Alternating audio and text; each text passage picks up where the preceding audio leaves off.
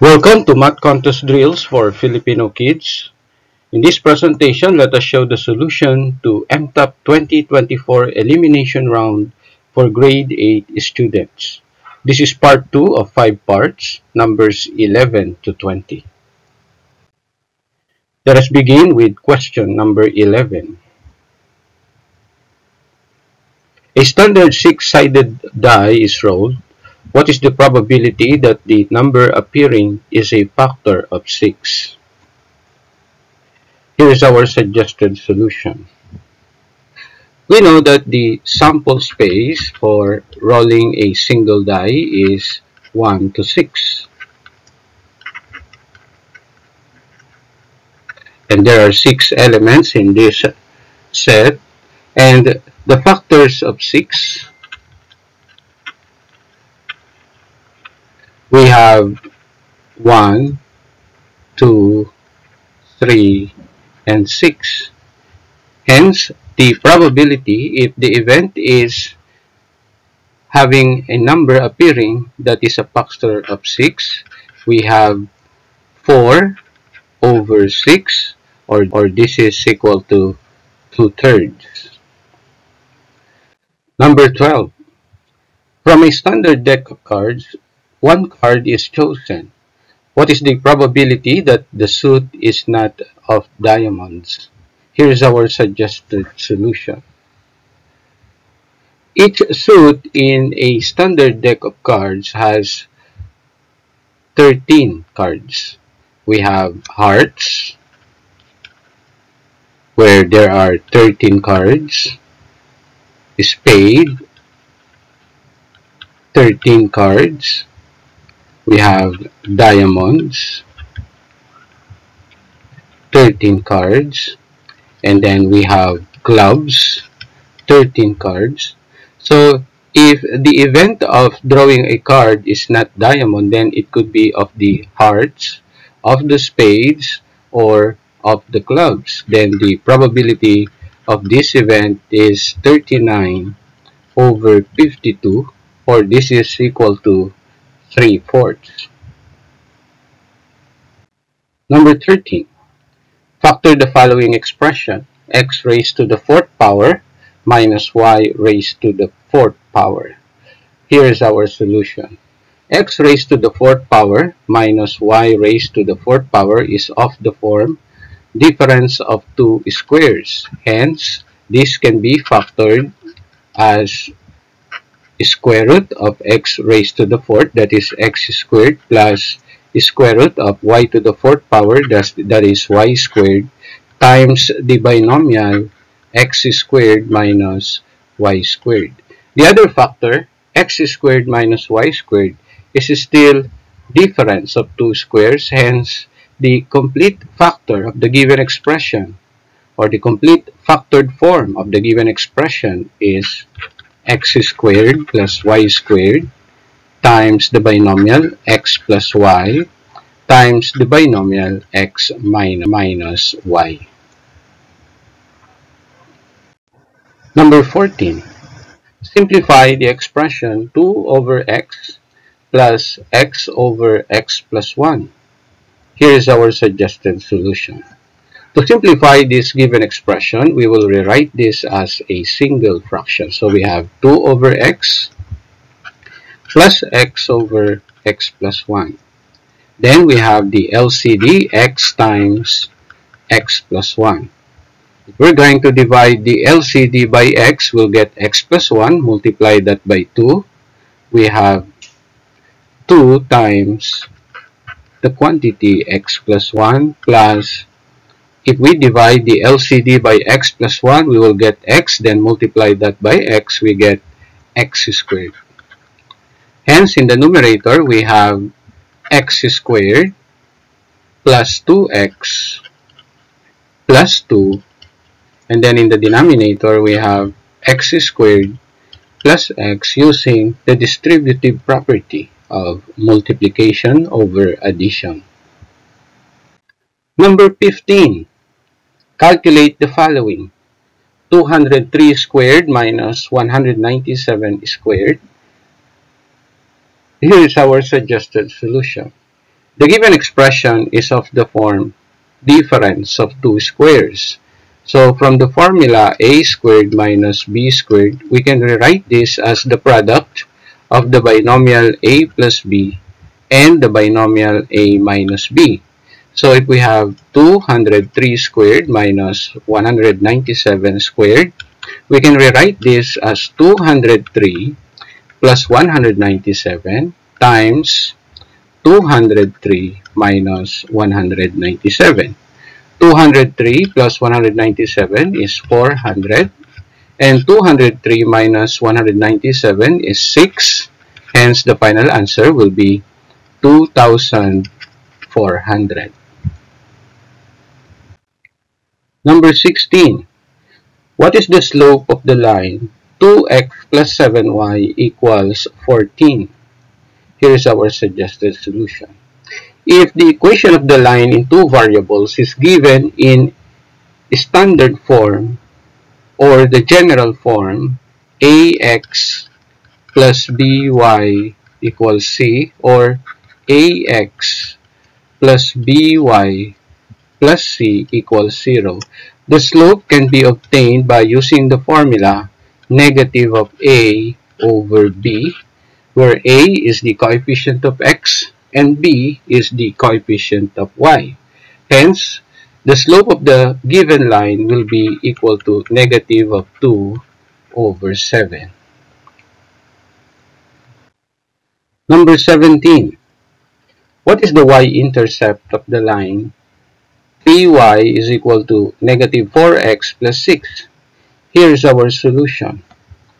In the slope-intercept form of the line, y is equal to mx plus b.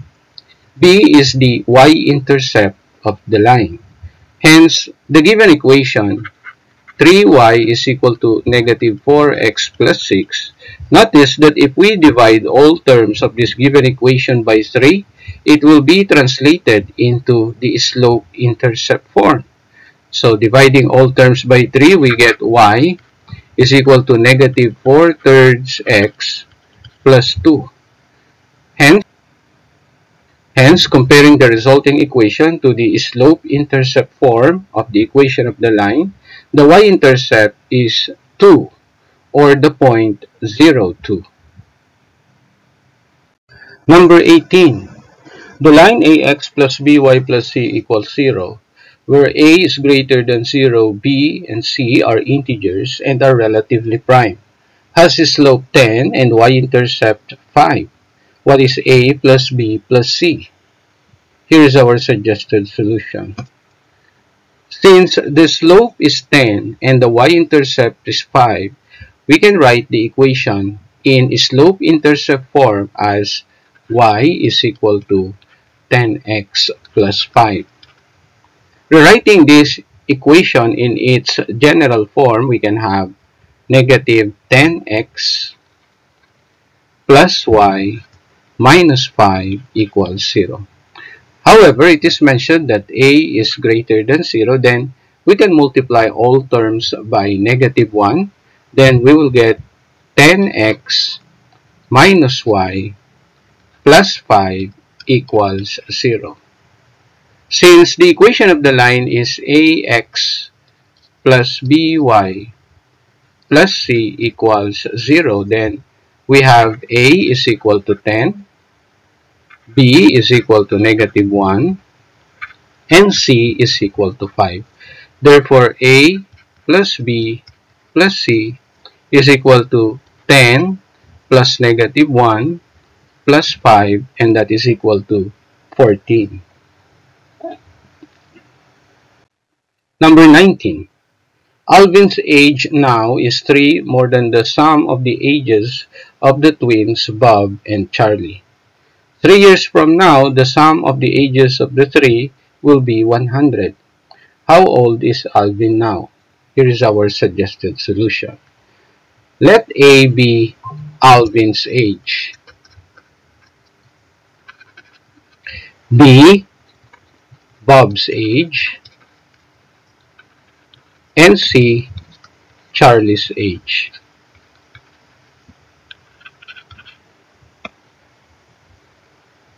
Since Bob and Charlie are twins, then B is equal to C.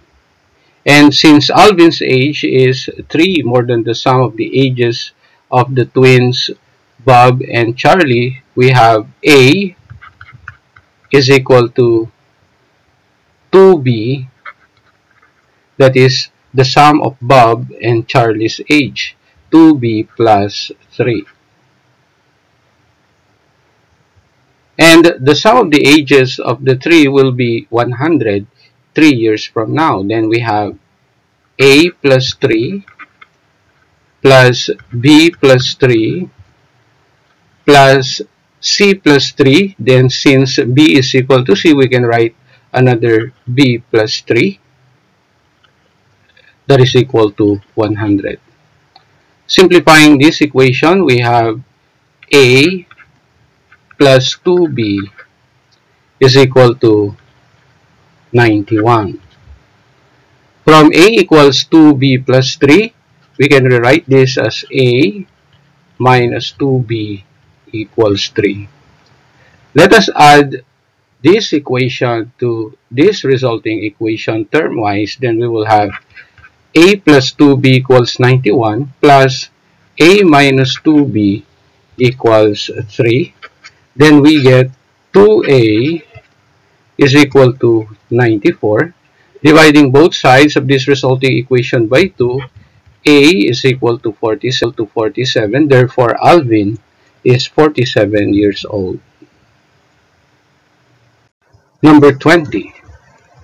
The solutions of the system below lie in one quadrant. Which quadrant is it? Y is greater than x, and y is less than or equal to 2x minus 1. Here is our suggested solution.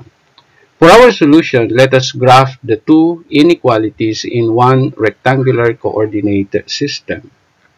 We have the y-axis and then the x-axis.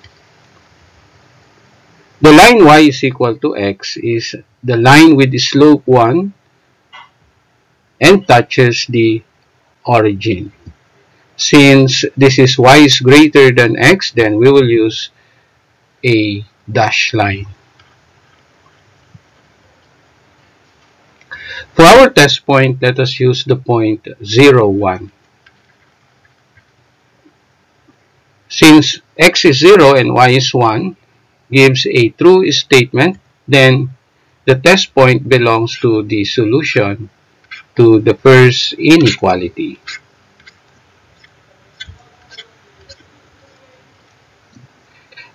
The next inequality, y is less than or equal to 2x minus 1.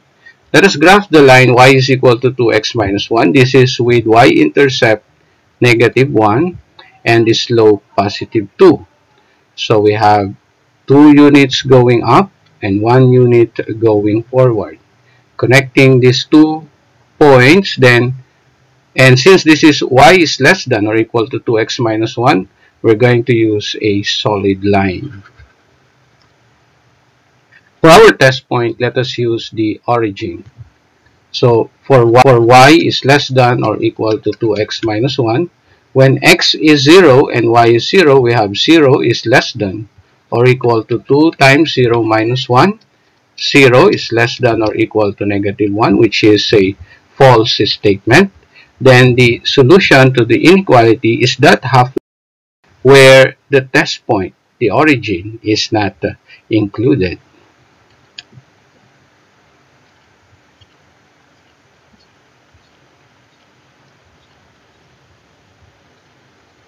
Notice that the solution to the two inequalities overlap at that portion in quadrant 1. Then the answer to number 20 is quadrant 1.